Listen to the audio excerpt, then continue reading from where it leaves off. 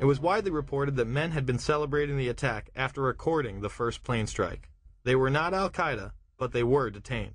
I grabbed my binoculars and I could see the towers from my window. And this is where I'm looking. And all of a sudden, down there, I see this van park. And I see 3 guys on top of the van. And I could see that they were like happy. You know, they didn't look shocked to me. You know, they didn't look shocked.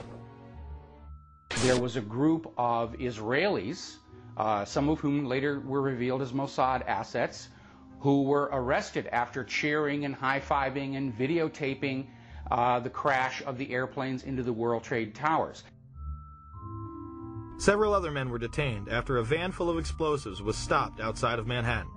Earlier we had heard that an FBI spokesperson said that there was a report on the George Washington Bridge, which is another facility which you folks are responsible for policing, a report that there had been a van stopped there that had explosives. Asked this week about another sprawling investigation and the detention of 60 Israelis since September 11th, the Bush administration treated the questions like hot potatoes. I would just refer you to the Department of Justice with it. I'm not familiar with the report. I'm aware that some Israeli citizens have been detained. With respect to why they are being detained and the other aspects of your question, whether it's because they are in intelligence services or what they were doing, I will defer to the Department of Justice and the FBI to answer that. On March 6, 2002, a draft report from the DEA said it may well be an organized intelligence gathering activity.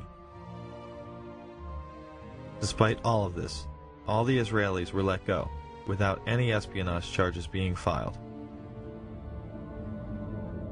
Fox News anchors Brit Hume and Carl Cameron would do a 4-part investigation into these allegations in December of 2001 and yield stunning results. It has been more than 16 years since a civilian working for the Navy was charged with passing secrets to Israel. Jonathan Pollard pled guilty to conspiracy to commit espionage and is serving a life sentence. At first, Israeli leaders claimed Pollard was part of a rogue operation, but later took responsibility for his work. Now, Fox News has learned some U.S. investigators believe that there are Israelis again very much engaged in spying in and on the U.S. Since September 11th, more than 60 Israelis have been arrested or detained, either under the new Patriot anti-terrorism law or for immigration violations. A handful of active Israeli military were among those detained, according to investigators, who say some of the detainees also failed polygraph questions when asked about alleged surveillance activities against and in the United States. Investigators suspect that the Israelis may have gathered intelligence about the attacks in advance and not shared it. A highly placed investigator said there are, quote, tie-ins, but when asked for details, he flatly refused to describe them, saying, quote, evidence linking these Israelis to 911 is classified. I cannot tell you about evidence that has been gathered. It's classified information.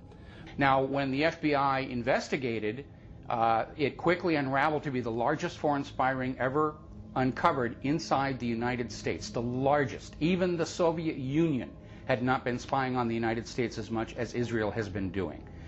So the FBI started to round up these spies. They started to arrest them very quietly, and they were about halfway through this process of rounding up this spy ring when 9/11 happened. Numerous classified documents obtained by Fox News indicate that even prior to September 11th, as many as 140 other Israelis had been detained or arrested in a secretive and sprawling investigation into suspected espionage by Israelis in the United States. Investigators from numerous government agencies are part of a working group that's been compiling evidence since the mid-90s. These documents detail hundreds of incidents in cities and towns across the country that investigators say, quote, may well be an organized intelligence gathering activity. The first part of the investigation focuses on Israelis who say they are art students from the University of Jerusalem and Bezalel Academy. Documents say they, quote, targeted and penetrated military bases, the DEA, FBI, and dozens of other government facilities, and even secret offices and unlisted private homes of law enforcement and intelligence personnel. The majority of those questioned, quote, stated they served in military intelligence, electronic surveillance intercept, and or explosive ordnance units. Why would Israelis spy in and on the U.S.? A General Accounting Office investigation referred to Israel as Country A and said, quote, according to a U.S. intelligence agency, the government of country A conducts the most aggressive espionage operation against the U.S. of any U.S. ally. The document concludes, quote, Israel possesses the resources and technical capability to achieve its collection objectives. What about this question of advanced knowledge of what was going to happen on 9/11?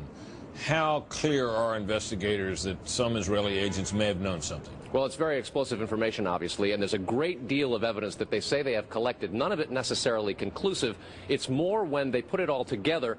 A bigger question, they say, is how could they not have known? Almost a direct quote, Brett. It is now apparent that this intelligence ring was inside the U.S., had prior knowledge of 9/11, and had a classified role in 9/11, which officials refused to discuss. It was also able to penetrate U.S. intelligence agencies and secret offices, yet all were released. The men who were detained due to the report they were taping the first plane crash and then celebrating and joking about it actually went on television and admitted it was their job to record the attack.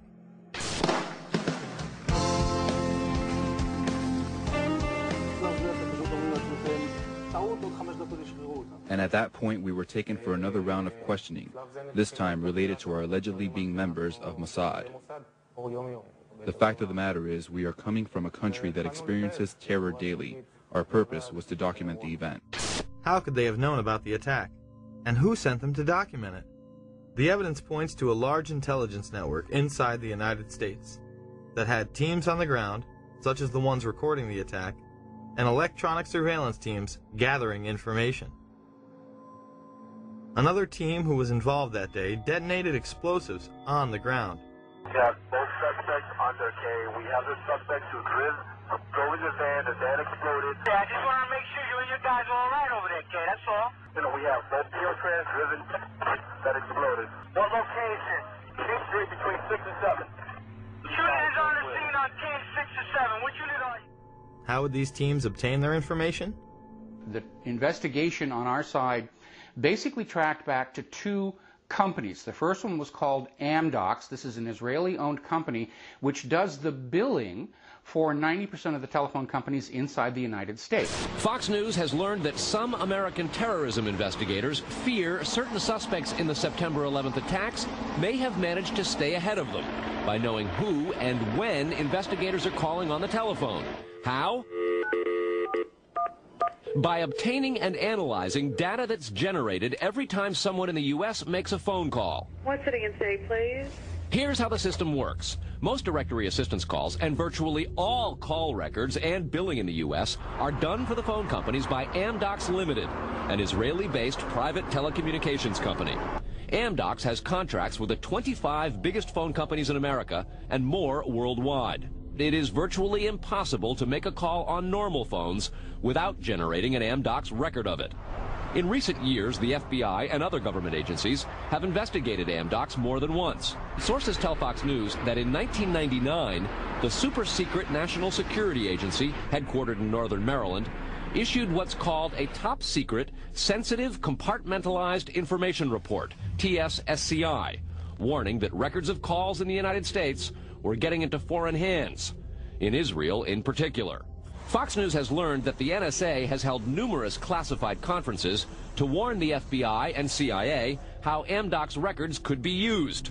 So if you know the name of a police officer, or even if you know the name just of an informant, you can follow that network of who is talking to who and basically determine that whole association of names and contacts that represent that unit of operation. Fox News has documents of a 1997 drug trafficking case in Los Angeles in which telephone information, the types that Amdocs collects, was used to, quote, completely compromise the communications of the FBI, the Secret Service, the DEA, and the LAPD.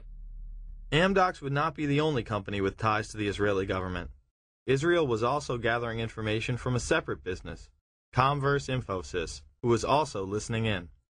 This company, inside the United States, installs and maintains the phone tapping equipment that law enforcement and the government use to eavesdrop on your phone calls.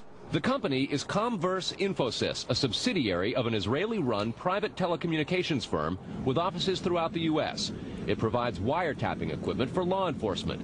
Here's how wiretapping works in the U.S.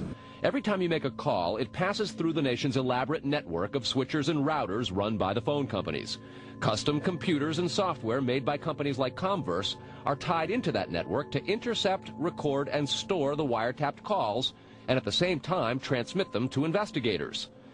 We know we just had this FISA bill go through that granted immunity to the telecom companies. It was Comverse Infosystem that was setting up all these special rooms in all the switching centers where the law enforcement or the government or whoever could simply push a button and listen to your phone call. Gone are the days of the little alligator clips and wires needed to eavesdrop on a phone call. They can sit in a room anywhere in America, touch a few buttons, and listen to your phone call.